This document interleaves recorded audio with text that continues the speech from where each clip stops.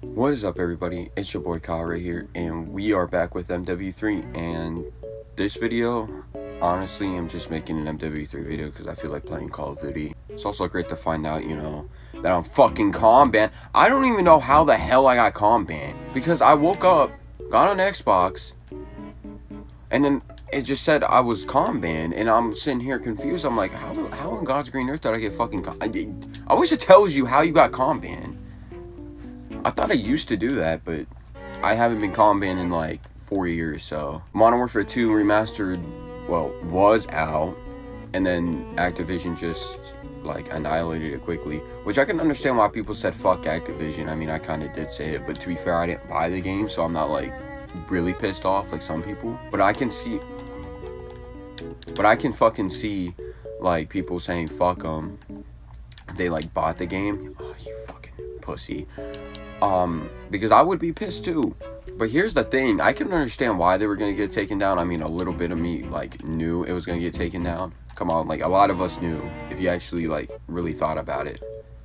Because it's gonna take away from like their newer game, aka Black Ops 6. And well, here's the thing, people can be like, oh, what if they just fucking, let us fucking play it like right after the game comes out, or at least like 3 months after the fucking honeymoon phase. Well, here's the thing, it's still gonna take away sales. No matter what. No matter when you release it, it's still gonna take away sales. You can literally release it in the dead center of the fucking, like, I'm talking about where it's the same amount of time when the newer COD comes out that year, or when the COD that just came out this year.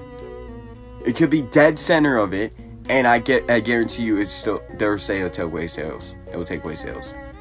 No matter fucking what, it will still take away sales. It could take away one singular sale, they'll fucking boot it down, no matter what. And I've seen FaZe Jev's video on it. FaZe Jev, he was talking about like community and shit. Like, for example, people are like trying to build a community and shit. Look, from a multi-billion-dollar company that just wants money, which is like every multi-billion-dollar company, this fucking world is ruled by capitalism with companies and shit. You take away from their main source of income, that they fucking, their newly like made game that they spent all this time on. Yeah, they're gonna take away the newest things. They're gonna take away from that fucking newest game, which I can understand that. Even when the newest game can be fucking like shit, they're still going to fucking promote it, and still like in some way, shape, or form gonna make everybody play it.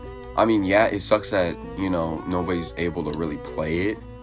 I mean, I don't have a PC. I know, right? What YouTuber doesn't have a PC? Haha, I eat my dick. I don't care. But like, I still want to at least play it once. I mean, I feel like it would be like cool as fuck to play it, because I've seen clips of it. I mean, it looks sick. I've seen what was it, who did I see on Twitter? I see somebody on Twitter that said the servers are back up. Like, look, like, I feel like that's a lie though, that they said the servers are back up, because this was something that's kind of big. I forgot who the fuck it was. I'm not playing Rust, but they were talking about like the servers being back up. They showed a picture of it. And, well, here's the thing. I feel like that's a lie, considering that, because here's the thing. Considering that nobody else really said anything about it. I scrolled through Twitter. I searched up Call of Duty, or like the H2M servers and shit.